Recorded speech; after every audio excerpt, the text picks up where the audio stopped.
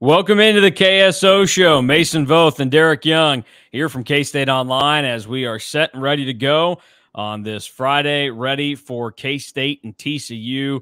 The Cats and Frogs playing for the third time in 2 years after two fantastic games last season, both really good, tightly contested, at least until, some injuries and other issues came up. But the game in Fort Worth was really fun and awesome and an eye-opener last year. And then obviously everybody will remember just how fun and good the game in Arlington was. And that's one of those that people probably won't forget for a long time. And that is easily I know that people that would have been there in 2003 would say that that's probably their favorite game and the most exciting and whatever and entertaining, because K-State just kicked Oklahoma's butt and it was, built up to be one of the best teams ever. But in terms of the back and forth, the, goal line stand in overtime, the performances in that game by both sides, and then, K-State winning on the game-winning kick from Ty Zentner, I think that one, if you were asking just the general public, that would be the best championship type of game K-State's played in, and the 3 Big 12 titles they've won. Because I guess essentially the Texas win in 2012 is the pseudo championship for the Cats, since they needed to win to get the share with Oklahoma. But an awesome game last year. It's behind them, though. Both of these teams, very clearly different teams in 2023 than 2022. TCU maybe has learned that lesson a little bit harder than K-State, but not very much, because the Wildcats thought they had found their quarterback in both TCU games last year with the way Will Howard played. And here we are entering this weekend with a lot of questions at that position, trying to figure out who's the man and how's it going to look quarterback split-wise on Saturday. So before we do anything else, DY, let's just start and knock out the quarterback topic one last time before kickoff on Saturday. Give me your thoughts and your insight on it, and then who you're going with to start on Saturday for the game.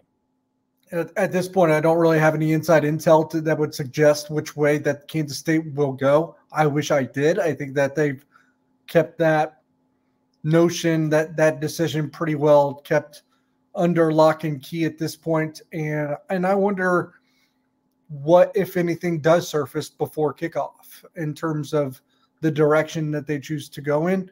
What I do have is probably more of a gut instinct based on past precedent, my, just being informed on how they typically operate, and really just a gut call. And I would say that it looks somewhat like it did in Lubbock. I don't know that it'll be drastically different than that. By that, I do mean that I think Will Howard starts the game. I would be, at this point, especially since nothing has really leaked out, I would be a little surprised if Will Howard didn't start the game, to be quite honest. And then I think he gets that first two drives to kind of leave his mark. And assuming it doesn't go touchdown, which every Kansas State fan should still hope that it goes touchdown, even if it is Will Howard under center. If it doesn't, then I think we get the Avery Johnson experience pretty early, just like we did against Texas Tech. And then from there, it'll be more of a feel, probably hot hand situation that'll be up to, probably a combination of Chris Kleiman and Colin Klein. Thinking about this situation, I don't know that I'd be surprised either way. And I would, I thought that I wouldn't have strong feelings, but hearing you say that you just think that it will be Will Howard, I guess I kind of sank for a little bit there. My energy and enthusiasm for the weekend went down a little bit more, just because, I'm not so sure that is the play at this point in time. I think what you said in there, though, like K-State fans should want to, if Will Howard's out there to start, he goes touchdown, that's what you want. I would agree with that, because this team is better if you have the Will Howard that played the 7 games last year that he appeared in than freshman Avery Johnson. And there's a role for freshman Avery Johnson no matter what version of Will Howard you're getting. But the Will Howard that played in 2022 and won K-State a Big 12 title was a legit quarterback. And if you can have that this year, you'll take that guy over a freshman no matter the talent. The problem is it's been a while since we've seen that Will Howard. And I just am starting to have doubts that we're going to see it. I mean, it's like riding a bike, honestly. It's like it was so easy just to bank on in 2020 and 2021 that there were going to be deficiencies that Will Howard had. And now that he's back into that flow, it's tough for me to go into a game expecting something to be different. So I think you're probably right. I think just based on how this thing goes, I mean, Chris Kleiman is loyal to a fault at times, maybe to his quarterback. Obviously, the guys that have played here, Skylar Thompson, we all know that the love and admiration that Chris Kleiman has for Skylar Thompson. And you think of Adrian Martinez and how that played out. Like, they went back to him after Will looked awesome for 2 weeks last year in that Texas game. And after they lose, you can second guess it and people can question and say, well, especially based on how the rest of the year went, like Will Howard probably should have played that game. I still don't know the right answer to that. And then you think of now with Will Howard, Will has been through so much with Chris Kleiman and this staff that they know and believe that there's still a good quarterback in there, at least they think, and they want that guy to shine through. And they don't want this to be just the worst imaginable fourth year for Will Howard that he could possibly have. But I just think at this point in time, I don't know that Will Howard is going to recapture enough of what he had last season to warrant him playing over Avery Johnson, because when you don't have receivers that can help you out like he had last year, at least in Malik Knowles and Cade Warner, that's really tough for a guy that, you know, needs to be a little bit more precise with his passing. So I think ultimately the way this plays out is this is going to be Avery Johnson's team at some point. You know, it's easy to say because I'm not the one in the locker room with these guys and I'm not the one making the decision. But if it was my decision, I would start Avery Johnson on Saturday and see how that looked. And then, you know, if whatever point you find the right time to give Will Howard his go in that game.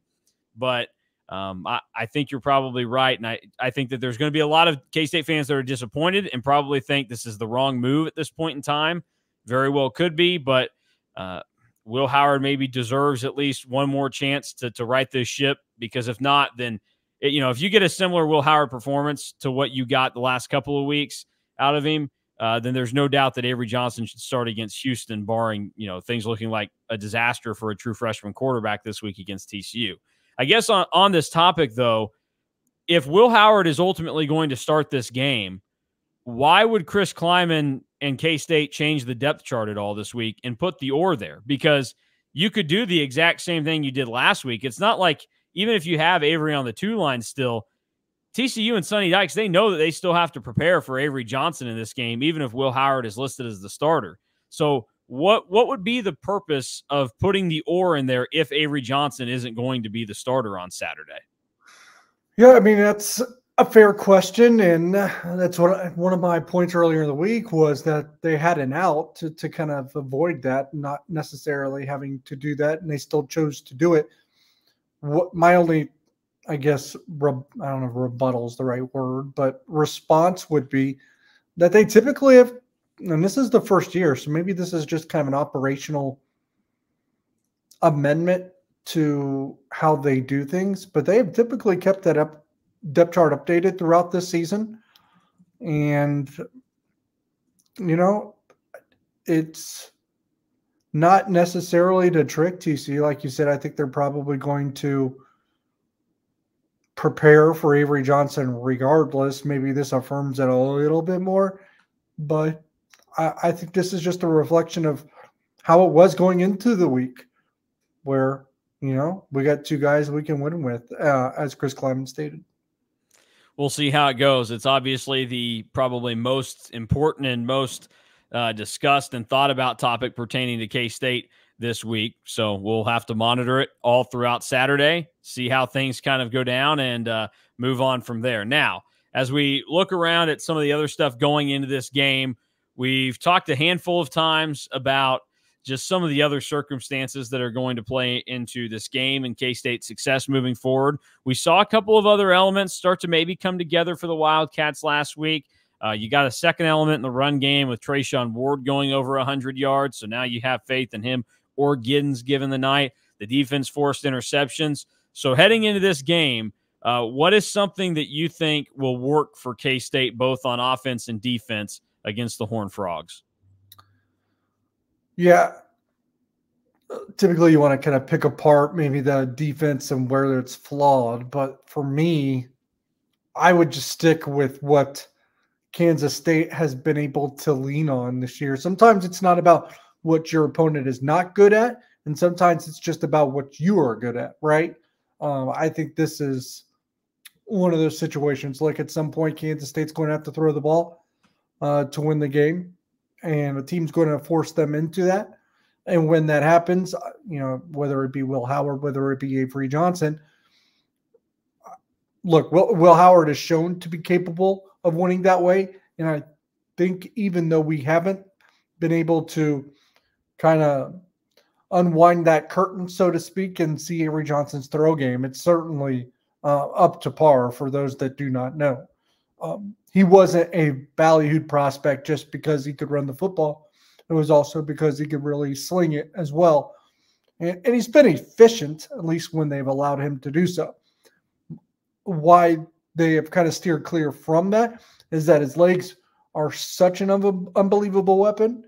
And truth be told, they're going to do what it takes to win the game. And if they thought Avery Johnson needed to throw it to win, I think they would have allowed him to throw it. You can make an argument maybe there was an opportunity for that against Missouri on a couple of occasions. But last week, I don't pull my hair out too much over them allowing him to only throw it 9 times. And I think he was out there for 35 plays. Yeah. Just because it is what was working. It is they're going to do what it takes to win. And look, when Avery Johnson runs for 5 touchdowns, you can make an argument that you're probably doing your team a disservice if you take the ball out of his hands and maybe throw it some more. I'm sure he wants to throw it some more. I'm sure his supporting cast wants him to throw him some more. I'm sure his teammates would like to see him throw it some more. But are you really making the best decision for the team when he runs for 5 touchdowns just to throw it some more because you want to throw it some more? You should do what it takes to win, and that's kind of been the thing. So long-winded answer here is, sometimes you got to stick with what works. And you got a back that's ran for over 200 yards this year and almost reached 300 scrimmage yards in one game. You got another that almost ran for 150 last week. And you got a quarterback that's ran for 5 touchdowns in a game. You got Will Howard that's piped off, I think, a couple 70-yard runs already this year. They need to clean up this passing game. But, boy, this running attack is really good. Yeah, I mean, I think the run game is going to be used a handful of times. More than what, I think TCU is accustomed to. They faced a lot of teams this season that have been content with just throwing the ball all over the place, or they've kind of been, thrown into situations where their opponent had to throw a lot. I think what we're looking at is K-State is going to be one of the few teams that is willing to go out there and establish the run and just continue to go back to it. I mean, TCU's defense is middle of the pack in the Big 12, and they don't really favor being better on the rushing or pass defense side. I think they're 6th in both categories in the league. And I think K-State can do a myriad of things against them. And I also assume that they come into this game ready to give the run game ample time to get going and then use that to open up the passing game. And that's why I think Avery Johnson's key in this equation, even if he doesn't start, you need him to be able to add an extra element to the run game that Will Howard can't even add, because Will Howard is a quarterback that can run, and Avery Johnson is a quarterback that is like made to run. Even though, Chris Kleiman's talked about his arm, obviously people have seen his arm from highlights in high school. Like, he can legitimately throw the ball like a quarterback, but he has a runner skill set that Will Howard doesn't have, where a lot of Will Howard's big runs, it's, hey, if you give Will Howard the hole or you give him the scheme, he can execute for you. It's not like he's, Peyton Manning and he's walking in quicksand back there, but it's just different with Avery Johnson. You use that, you can open up the pass game that has been a little weak and has not done much this year, because there's going to have to be a lot of selling out on the run game. I mean, Tech, they tried at times, but it didn't really work for them, and they got burnt. And I think K-State's going to have to use that to their ability.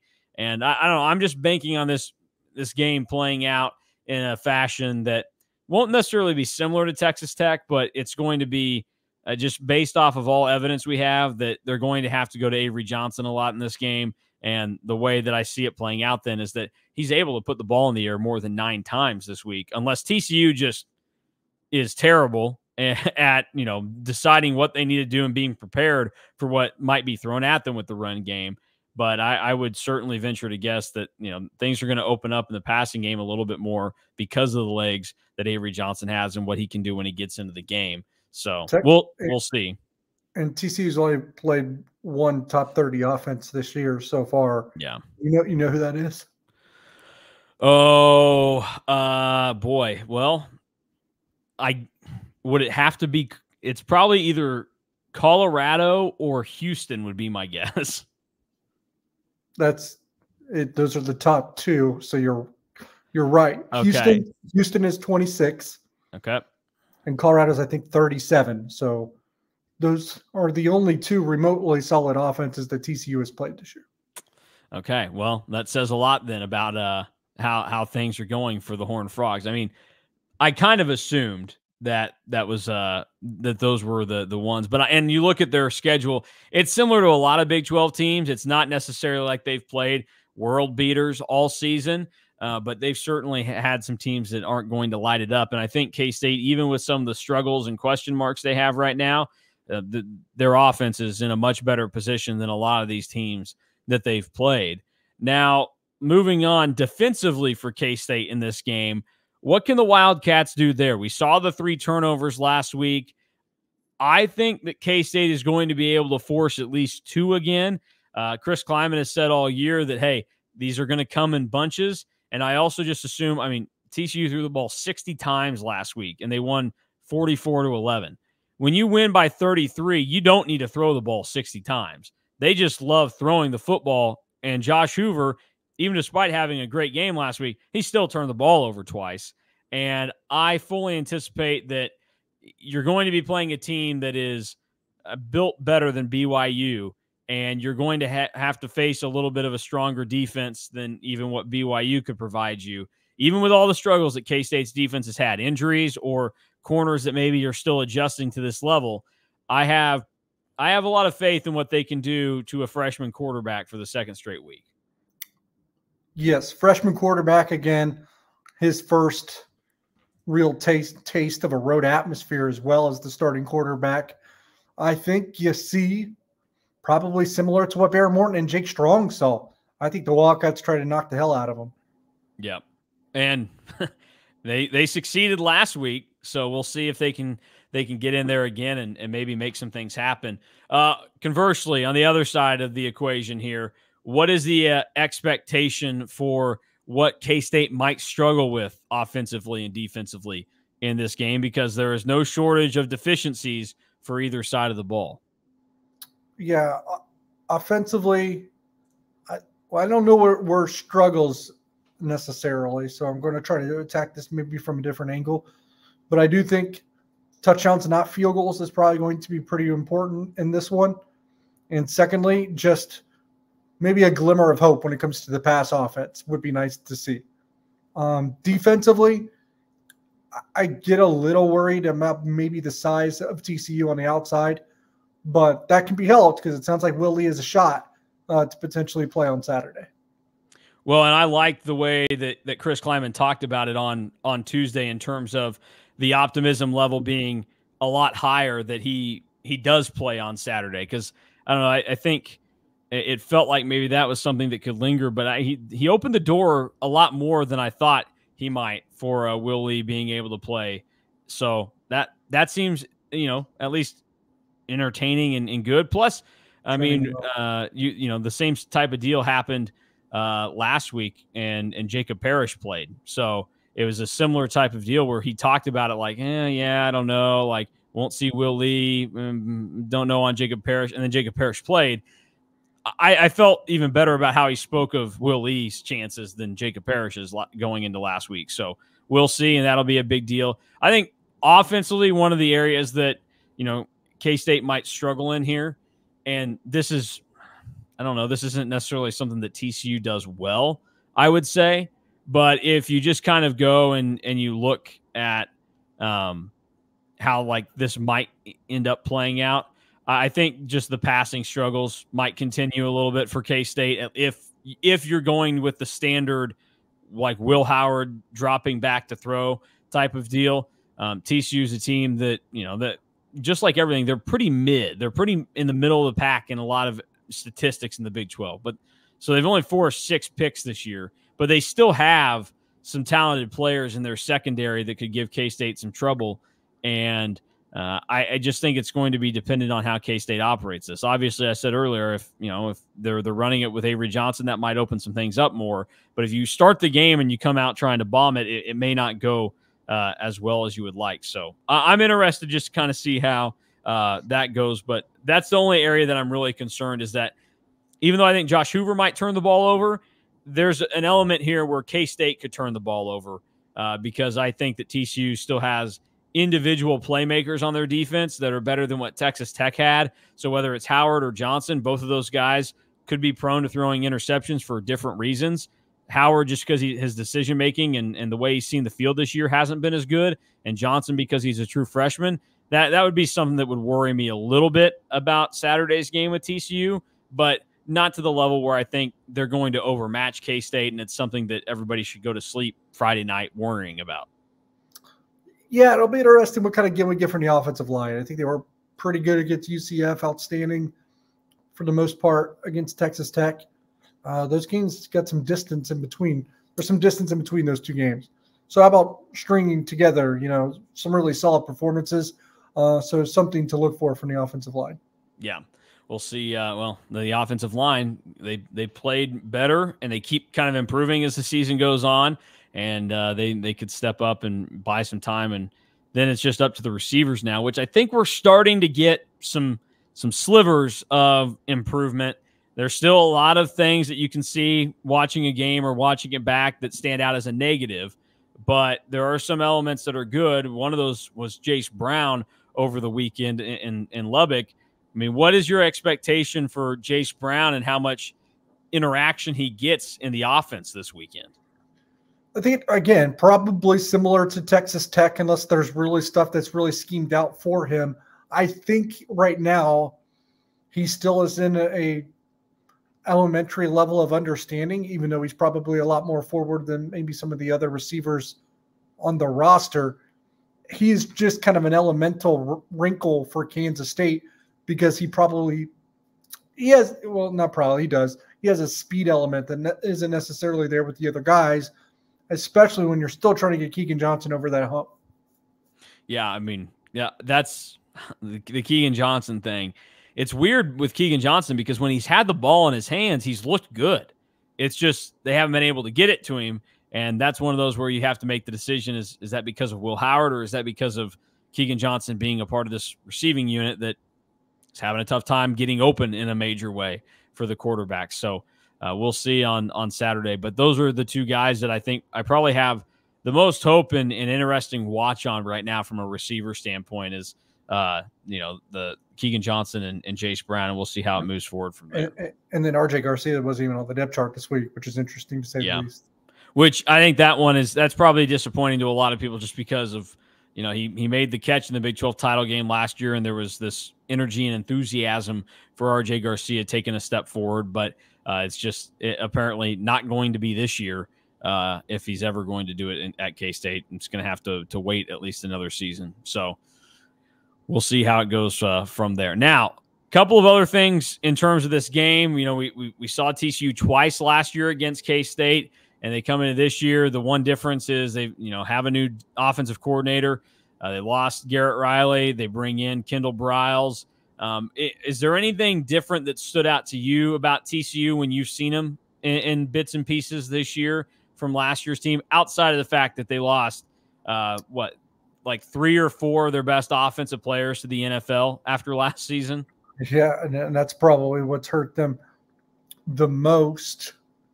No, there's nothing substantial that you're going to see just based off watching them. I don't think you'd have to be a real X's and O's guy to see the different wrinkles and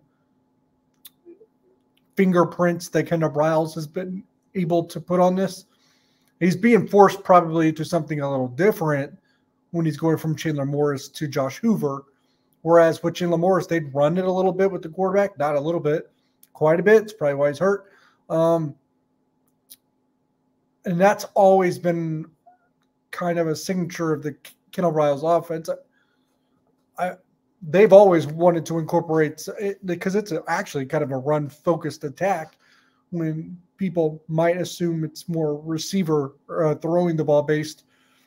And you're probably getting a little bit of a mix there with Sonny Dykes, who's kind of a throwing game kind of guy. Kendall Briles kind of a running game kind of guy. That's where really that Briles offense is. That Briles offense was at Ole Miss under Lane Kiffin. I think it was via Jeff Lebby. Obviously, I think there's some brother-in-law and some familial connection there. But you remember, man, they were running Matt Corral, of all people, 40 times a game.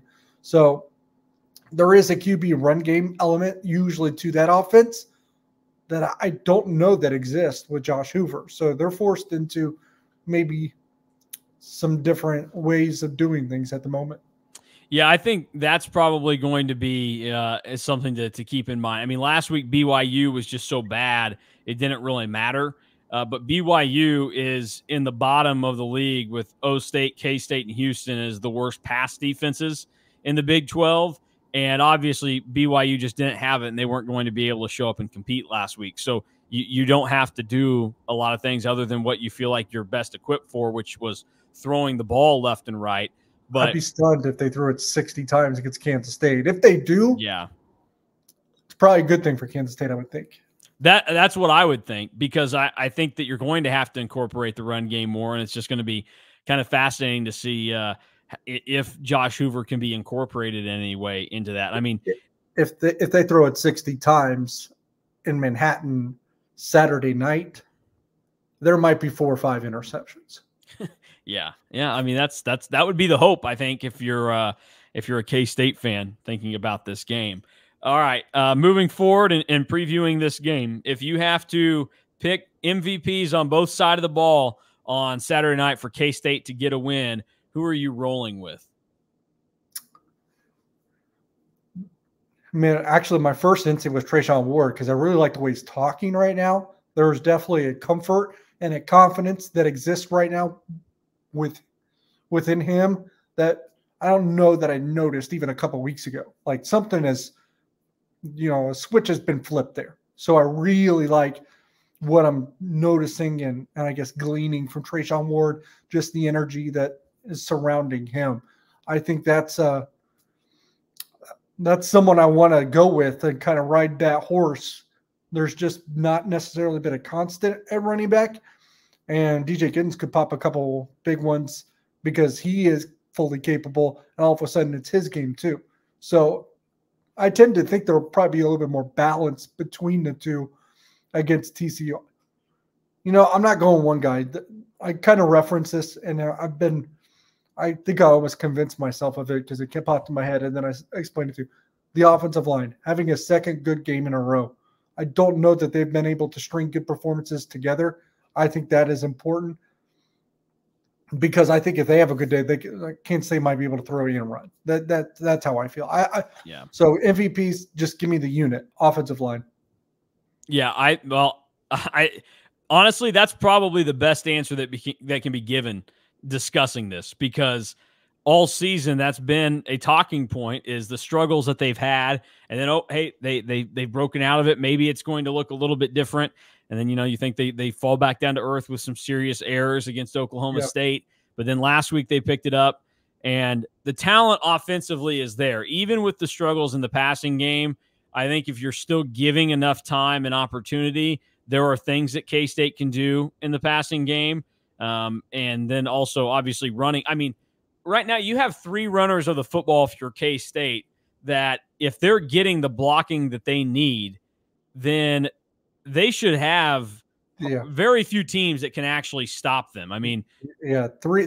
Like if your offensive line's doing well, having a good game, you got Avery Johnson, Trayshawn Ward, and DJ Gibbs are all capable of housing something, and then because your passing game does need like a little pat on the butt, like a little boost forward, you get time, and maybe if you give the quarterback time, things are going to free up a little bit for you, and with time, Colin Klein can kind of scheme things up a little bit more too.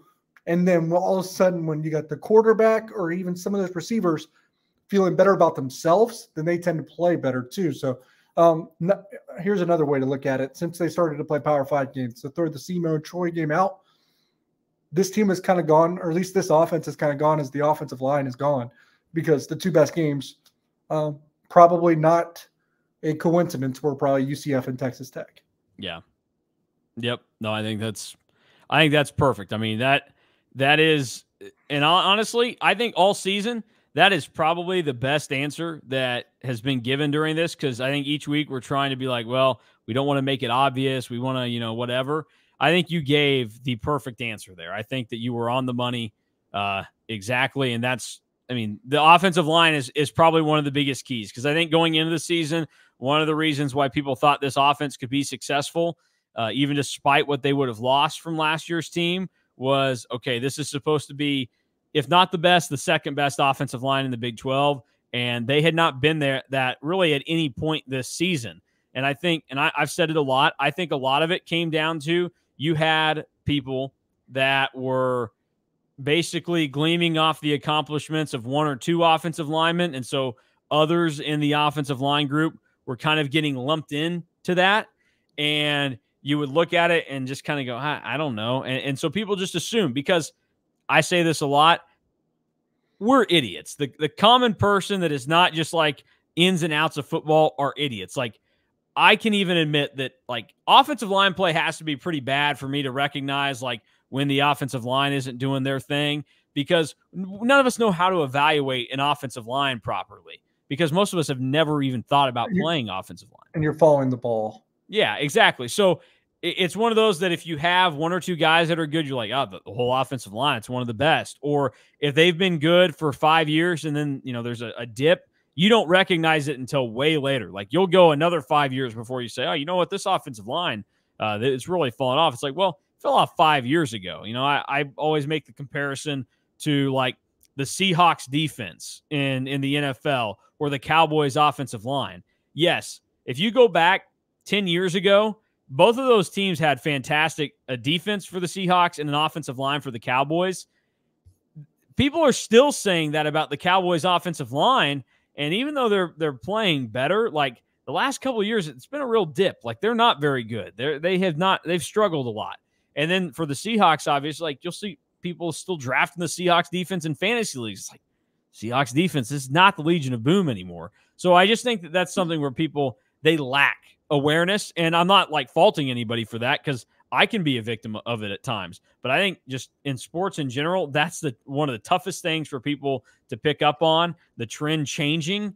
And hopefully for K-State, that isn't the case, that it was just a bunch of us being swindled by good offensive line play last year and a couple of really talented players.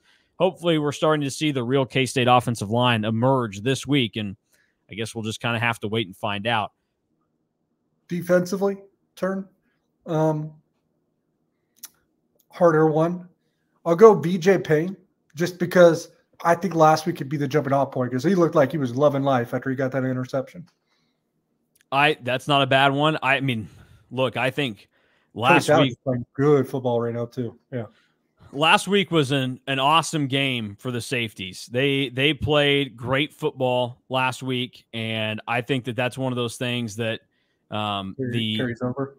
That it probably carries over, because they had probably their best game was the game against I would say, I mean, I would throw out there and probably say Oklahoma State. It felt like that was when maybe a corner had been turned. So that was good. And then you go ahead and you see what they do last week. Like, I think that they are in a position right now where they are slowly improving, and it coincides with Chris Kleiman finding the right situation and alignment, I guess, and Joe Klanderman with the safeties, because that was, I mean, it was either before or after the UCF game where he made some comment about switching around the alignment of those three guys, and so far it's worked and it's been better, and we saw the results last week in a major way with the turnovers that were forced. I think for me defensively, I've been big on this all year, so people are probably like, oh, there he goes again talking about the pass rush. But I think one of the keys in this is to make a guy like Josh Hoover, who prior to this season had only thrown one completion. I think one of the keys is getting. I didn't know who he was. Yeah, well, yeah. I don't like because even in like you don't like pay attention to every Big 12 team in recruiting. And neither do I. But you typically know the quarterbacks that they have signed. I think I remember quarterback names at least. Like I do not know who Josh Hoover was. Even as a recruit, I don't remember. Let's see. Josh Hoover, he was the 42nd overall quarterback in the class of 2022. So yeah, there you go. And even you're probably even less of a recruiting nut than I am. Yes, of course, but you would remember quarterbacks for the most part. Oh yeah, I don't remember Josh Hoover. Yeah, no, Josh Hoover. This is like Josh Hoover. You could have easily have told me that Josh Hoover was like one of the quarterbacks that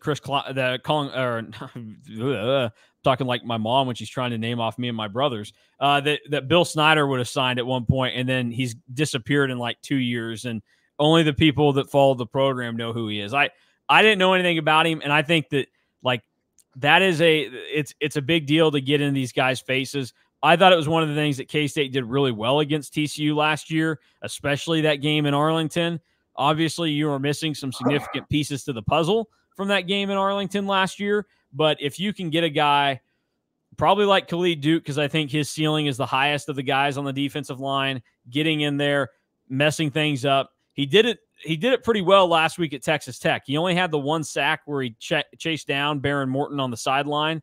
And I think Javon Banks kind of threw in a death blow at the end of that too, where he like dove on top and landed on Morton.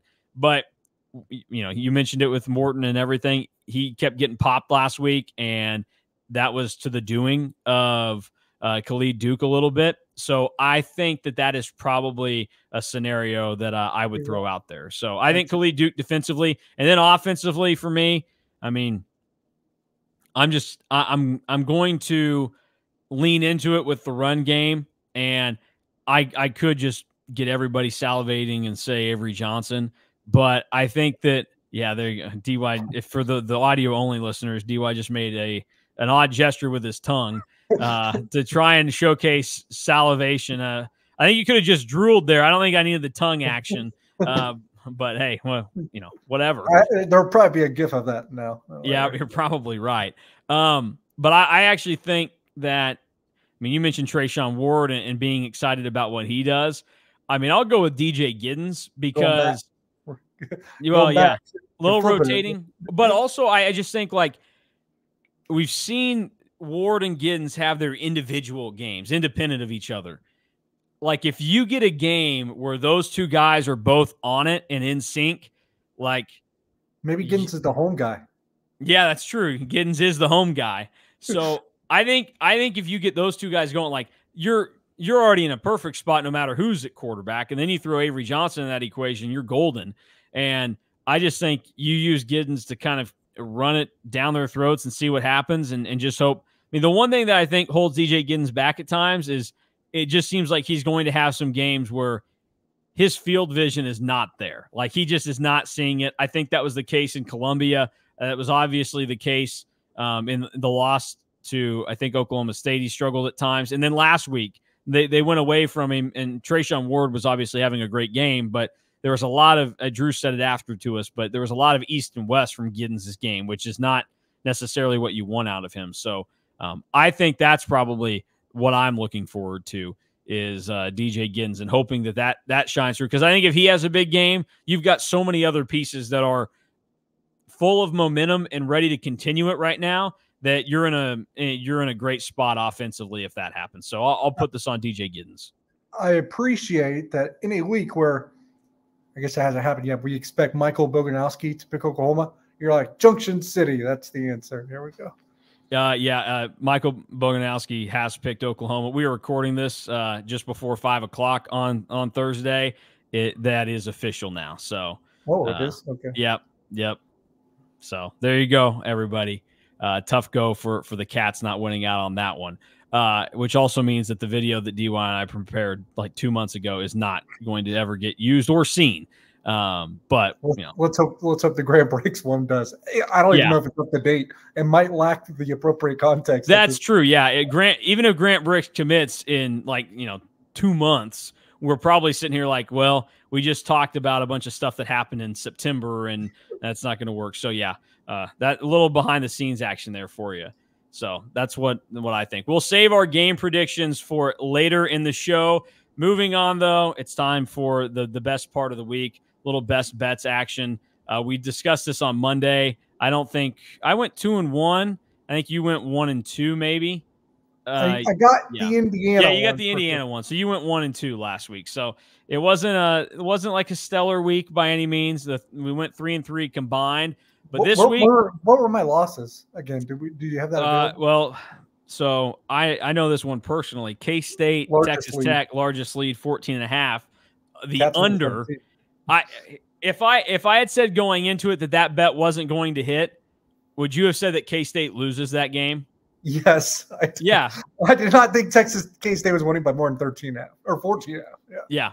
No, that's how I would have been. That was my logic behind it. I think K-State can keep it close regardless, but if K-State wins, it's not going to get to that number. So then it's like a 50-50 ball there. Where I felt really good about that one. So that I did too. That missed. I checked my phone after the game thinking to see some more money in there. I was like, I know I had a lock from this game. And I looked and, oh, nope, sure enough, it was not a lock. So.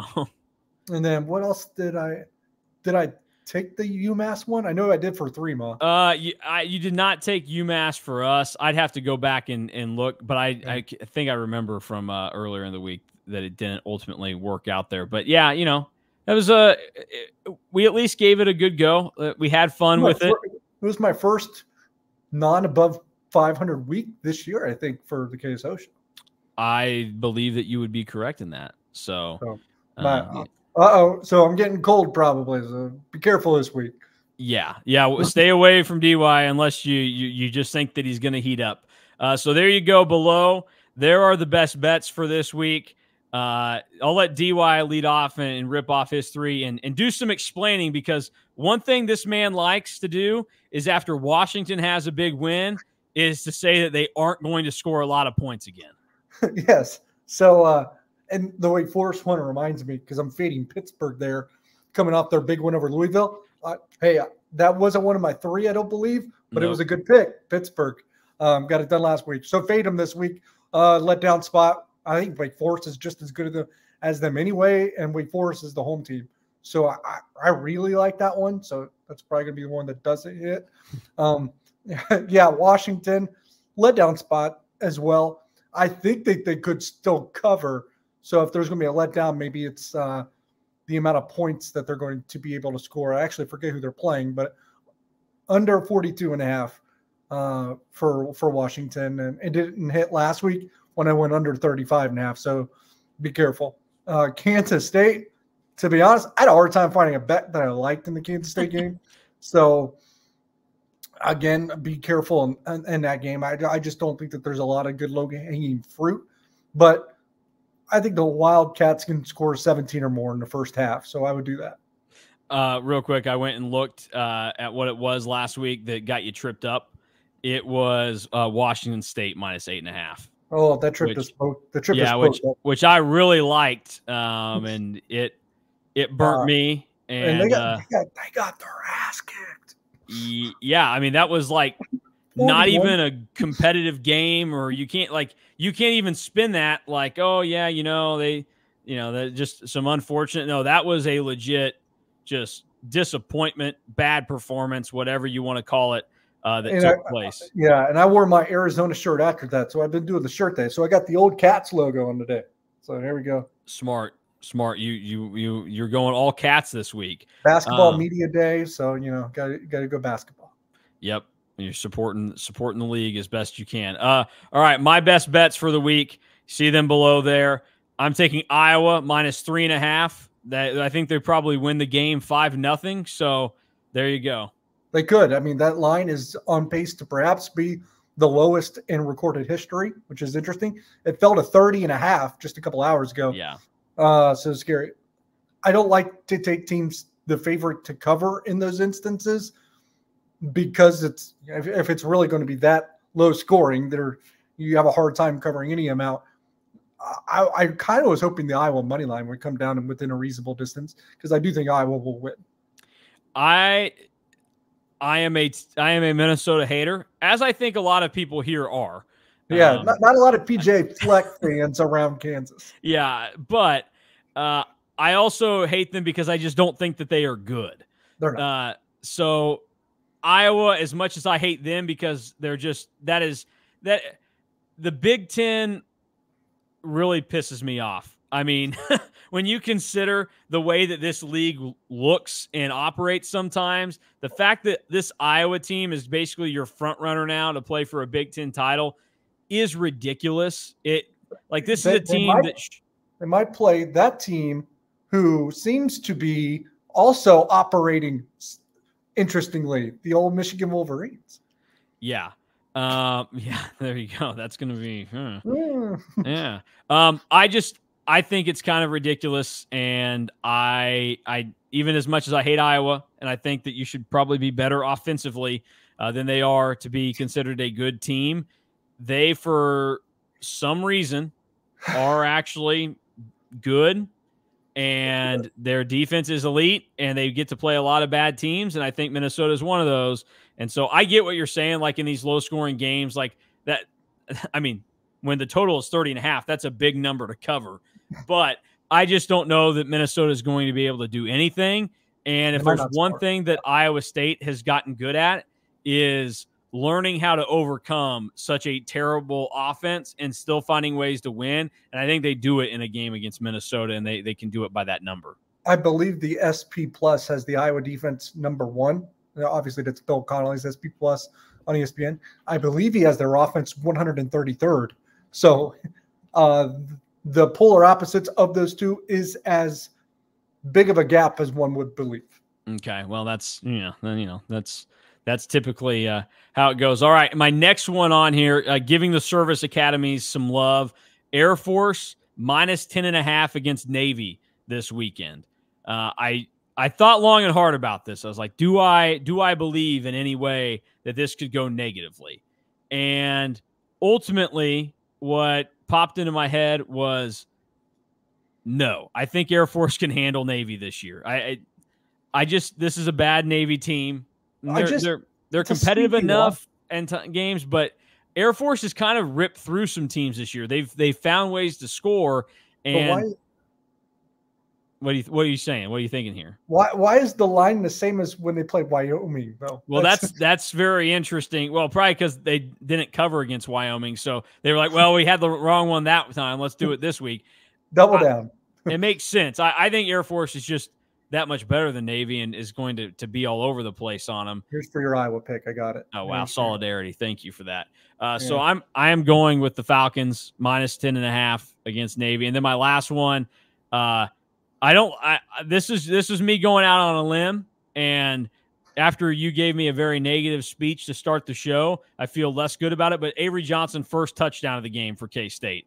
That's my pick. I'm sticking with it. It's +700, so I am going to take that, and I'm not even going to amend it after you made me feel worse about thinking that he could score on the first drive. I'm just going to stick with it, hope it happens. And at the very least, I'm not encouraging people to do this, but it's not the craziest thing in the world if you want to just sprinkle like $5 on that and win an easy 35 or something, because it could happen. It really could. Yeah, I like it.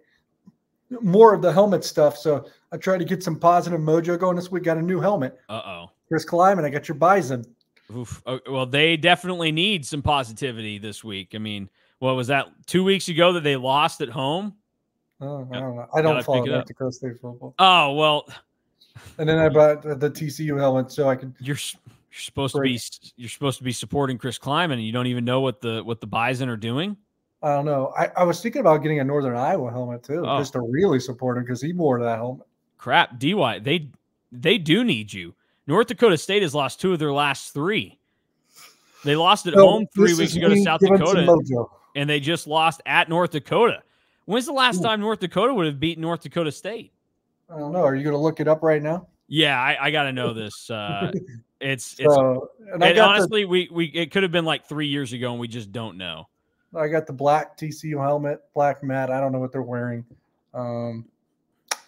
Maybe they'll wear white because they're on the road. Little hypnotoad action. So I do got the Penn State helmet up on here, but you don't like the Penn State helmet. We came to that conclusion a few days ago. They have the big game with the Buckeyes this week, so yeah, that'll be interesting. All right, I found it. The last time that North Dakota State had lost to North Dakota was 2003. Okay. So, and friend of the show, old friend Grant Flanders and his Michigan State Spartans. wow. Well, they also need a lot of good support and mojo. Yeah, and they're playing the cheaters. Yeah. Oh man, you've really you've got it all going this week with the helmets there, and just teams going through it right now for plenty of different reasons. So let's hope that you're able to work everything out for that's KU. everybody. So they're on a bye week. Okay, well, but they lost to Oklahoma State. In basketball season, you can bust out like jerseys or something, and you can also put them in the cheaters category with Michigan. Yeah, so, but if you want, this one is probably not really supported around here, right? The Tulane one, yeah. I think people would be more receptive to that than you would think. I think play them next year, lost to them last year. Well, if they lose next year, then yeah, you're gonna have to throw it away. But I think people are over last year. It worked out well for both teams last season, so I think it's all right. All right, let's move on real quick. Take a look at the Big 12 scoreboard this week. It is getting close to having a full slate of games in the Big 12. We are getting there. We are approaching that How about mark. Next year? A full slate next year will be 8 games. Yes, that will be a fun time. We've got 6 games this weekend. KU is off this weekend, and then who else is the other team that isn't playing a game this week? BYU. No, they're no, playing. BYU's playing. This is a good UCF, test for us right now. Nope, UCF's out there playing. Iowa State's bye week. And I knew that because I talked to Alec Bussey yesterday at Big 12 Media Day. And I tell you what, that's a guy that he is taking his bye week at Iowa State, and he is back all the way in on his Illini. He is going to Champaign this weekend. So the last time he went to an Illinois game, it did not go well. But that's true. Last time I went to an Illinois game, it did not go well. But they're playing Wisconsin this weekend. So it will not go well. No, you don't think? Mordecai's out. They were terrible last week. Their defense isn't Iowa's defense, though. So Illinois letdown spot. Okay. Coming off that big win over Maryland. This is a slap in the face to Brett Bielema. You thought you saved your season. Nope, it's over. All right, there it is again, the Big 12. UCF and Oklahoma kick things off on Saturday morning at 11 a.m. on ABC. Also going at 11 a.m., a just disgusting game, Baylor and Cincinnati. I'm excited to see how that plays out. I love the bad, ugly Big 12 games. I can't wait for that one. And the last time I said that, Oklahoma State and Iowa State played a good game against each other, and both teams kind of turned their seasons around in that game. So maybe this is the jumping off point for Baylor and Cincinnati. DY's shaking his head. He says, no, it's not. Out of those early 2 games on the slate this weekend, what do you make of UCF, Oklahoma, and Baylor, Cincinnati? Well, if I have to watch one of those 2, I probably am going to watch Baylor, Cincinnati, because I think the Sooners, they'll beat the hell out of UCF. I'm sorry, Gus, but I just don't see it for the Knights this year. Well, at least he got that contract extension after 3 losses to start Big 12 play and everything else. I heard the stat again. I brought this up, and I've talked about it a lot to various people, but the state of Kansas this year ran for almost 700 yards against UCF over the course of 2 games, and the Big 12 radio guys talked about it this morning, and they went into specifics. The state of Kansas ran for 670 yards and 11 rushing touchdowns against UCF this year. That is a bad team. And Oklahoma, they can throw it, but they're also not going to be afraid to run it. And I'm with you. I think they just destroy UCF. In case we have any Knights listeners, I will pump some positivity. Oh, that's good, because I don't want them getting mad at us. It just won't be of the football kinds. Football, you're 3-3, 0-3 in the Big 12. But it was interesting. I saw a UCF tweet just come across my timeline. Your volleyball team is 16-2 and 7-0 in the Big 12. 7-0 in the Big 12. UCF volleyball. Women's soccer 9-5-1, 5-3-1 in the Big 12, and men's soccer 8-1-2, 4-1-1 in the Sun Belt, because men's soccer apparently not a Big 12 sport. Yeah. Well, yeah. I don't know how many teams in the Big 12 have men's soccer. Yeah, because it says UCF still does men's soccer in the Sun Belt League, so they didn't even do an AAC. So. Oh, wow. Well, how about that? A little Sun Belt soccer action. Good for the Knights. I'm happy for them that they have some positive activity. That volleyball thing, that's actually pretty impressive. Big 12 is not bad in volleyball. No, that's true. Big 12, best volleyball league in the country. That's what I've been saying. BYU also good volleyball, so we just brought in some volleyball schools. Yeah. Yep, this is a volleyball conference now, because it certainly is not a football conference this season. We know that. Is it a baseball one? I don't think it's a baseball one. I don't think it's a baseball one either. Basketball and volleyball. Yep, that's all right. I mean, if you had to take a combo of sports for you to be the thing, although I think the SEC is doing pretty good being a football and baseball conference. Yeah, so. I like how the Big 12 is like, we like those inside sports. Yeah, exactly. Yeah, you're sandwiching the sports there. The middle tier of games this weekend, Oklahoma State at West Virginia. Could be interesting. And then Texas at Houston. Shout out to the Cougars for getting such a highfalutin game for their crowd at home before Texas leaves the Big 12.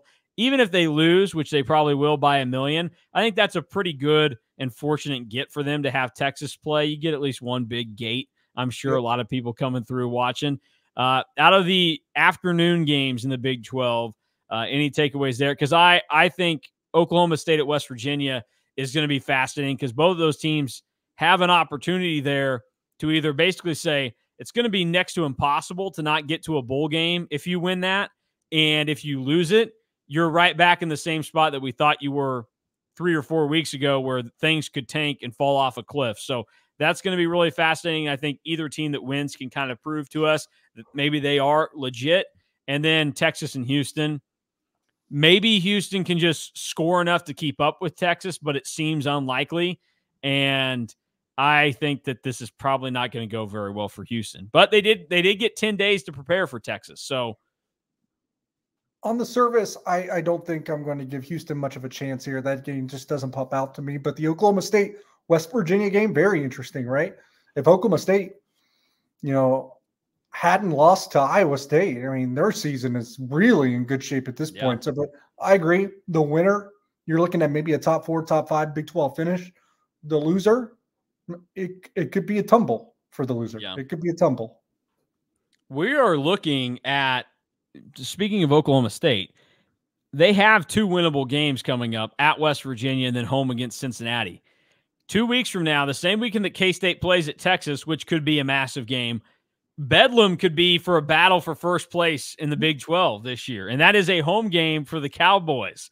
I think that Oklahoma probably kills them this year, but there's at least some life, and I would be pulling for Oklahoma State in that circumstance. But kind of fascinating to see how things have flipped around. That would be like a Big 12 banner weekend if Oklahoma State takes care of business before then, K-State takes care of business before then, and they knock off Texas and Oklahoma. Yes, yeah. Brett Yormark right now, shout out to the Oklahoma fans and Texas fans listening to this. Brett Yormark is on the phone with his officials right now that are assigned to those games, and he is telling them. He's like, get ready for November 4th, big one. He's like, you want a bonus? Here you go. You're going to work for it on November 4th. This is where Big 12 refs rise up against the tyranny of the SEC. And then our final wave of games in the Big 12 this weekend, Texas Tech at BYU, TCU at K-State, both 6 o'clock kickoffs. Teams in semi-similar spots. I mean, TCU's coming in to this game against K-State. They've played one extra game than the Wildcats. They're 4-3. K-State is 4-2. And Texas Tech and BYU both in similar positions, at least in terms of the Big 12, where they've stumbled a little bit. We've talked a lot about TCU and K-State and what that means. So for Texas Tech, BYU, do you have a prediction and what maybe comes out of that game? I don't really have a prediction. I'll take Tech just because I think they're the better team. What I will say is now that Tech lost to K-State at home and are sitting there under 500 on the year, I think at 3-4. Yep. Yeah. Whew. The track to them getting to bowl eligibility is very tricky. They have to win this game for that to matter because they still have to play TCU at home, and they still got to go to both Lawrence and Austin. Yeah. If they lose this weekend, they don't have a shot. There's no chance that they get hot enough to get in. I don't see it. And that's what's so wild about Texas Tech's season is how it's gone down. And I mean, they've played a bunch of these close games. Every loss this year for Texas Tech is by one possession. They lost by 2 to Wyoming, 8 to Oregon, and then 7 to West Virginia, and well, except for K-State. Yeah, that's right. So, I guess K-State is the best team that Texas Tech played this season? That's what people are asking. Yeah, better than Oregon. Yeah. Well, did both games were in Lubbock. Did K-State lose last weekend? Nope. Yeah, Oregon did. So there you go. K-State better than the Ducks.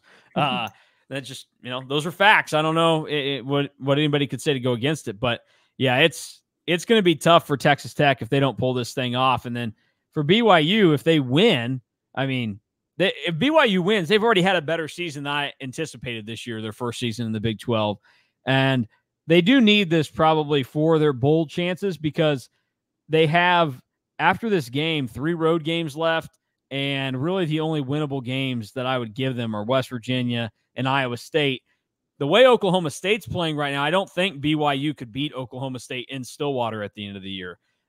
Things could obviously change and O-State reverts back to what they were, but it's just one of those things that I think to watch out for. So this is a massive game for either team if they want to go to a bowl game this season. And look, going 6-6 and making it to a bowl isn't necessarily the biggest deal, but it's more so the tag and the status that you would get if you miss a bowl game for being one of these teams. And that's what it is. Like, the season already isn't what you wanted it to be, but you just don't want it to be a horrendous and disastrous season, which it would be if you don't go 6-6. And I think a lot of teams that are going to be in the Big 12 now and moving forward probably going to have to combat that reality in some years because you're just going to get an unbalanced schedule and some tough breaks and everything else. So that's something to monitor moving forward. Time to pick the Cats game? It is time to pick the Cats game. I thought you were just going to say time to pick the Cats, which you very easily can pick the Cats if you want to. They are playing better football. I know it's only been 1 week of data, but it looked a lot better in Lubbock, and obviously the result was good. They played a Texas Tech team that, yes, we just talked about how the record is not good, but the team itself feels better and has played better against any team that's been put in front of them this year. And so K-State getting a 17-point win was very productive. There's a lot of good going for the Wildcats right now. You feel strong offensively if you've got Avery Johnson in there that can do things with his legs. And then obviously Ward and Giddens have both had monstrous games. TCU, on the other hand, they are in the same position that Texas Tech was in and UCF was in. They are playing a backup quarterback against the Wildcats, and it has not gone good for UCF or Texas Tech. We'll see how it goes for TCU. So, DY, give us how it plays out on Saturday and who wins with a final score. UCF played with the backup quarterback. Kansas State won by 13 at home. Texas Tech played with a backup quarterback and a third-string quarterback. This is a math answer. And they lost by 17 to Kansas State. Another backup quarterback, another Kansas State win. Look, I don't know that it always looks great on offense. I'm still not totally there yet, but they're going to have a good enough day. I think the defense cracks Josh Hoover around a little bit, plays one of their better football games on the year. I think could get a safety. Wouldn't surprise me. So bold prediction there. Maybe a safety. I'll take the Cats 30-17. Okay. All right. I like it. 30-17 with a safety in there. That is great to hear. I think that this is And we've talked about this a lot in numerous K-State games this year, whether it was before the game in a prediction or after a game talking about how it played out. The game could be closer early on than what people want and people expect, but eventually K-State is playing at a better level than TCU right now, and I think that they figured some things out last week in Lubbock, and I think they can translate it this week. They should be able to win at home against every team they play in the Big 12 this year, and I think that they do that on Saturday night, and we'll see if we get a true answer to the quarterback situation. Even if we don't and it's some back and forth, I think both guys can manage. I mean, we've both said when we were picking game MVPs that we're putting it on the running backs a little bit here with Ward and Giddens, because you said the offensive line's got to step up, and you like the way Ward has spoken this week. I think K-State is able to pull away again in the second half and win 34-20 is going to be my pick for the Wildcats. There's a reason why a team that has a lot of questions, or at least perceived questions, like K-State, open as like a 7.5-point favorite against TCU. The people that are very smart, they don't think that this TCU team is going to be in a great position. And I think K-State turning the corner defensively, they can make another young, inexperienced quarterback pay a little bit. He's prone to the turnover through the first couple of weeks of what we've seen. So I think K-State gets it done, and probably another big game for Avery Johnson and the run game. So that is where I stand, Cats 34-20. We will be back on Sunday to break it all down, win, lose, not draw, because you don't have those in college football. So don't worry about that. But myself, KSU_fan, and Drew will break it down on Sunday, and then DY and I back on Monday. Also, plenty of great coverage all throughout the weekend over on K-StateOnline, so head over to On3 and get signed up if you aren't, because what you're going to need this weekend is great information before, during, and after the game, and also busy recruiting content schedule this week. Drew and I both out at games on Friday night, then also a big and important visitor list this weekend for, a lot of these guys are going to be 2024 kids that K-State is trying to add and build on to this class that doesn't have a ton of commits right now. So important weekend, and none better to get signed up for K-State Online if you haven't already. But that will do it for us. For Derek Young, I'm Mason Voth. Thank you for watching and listening to K-State Online.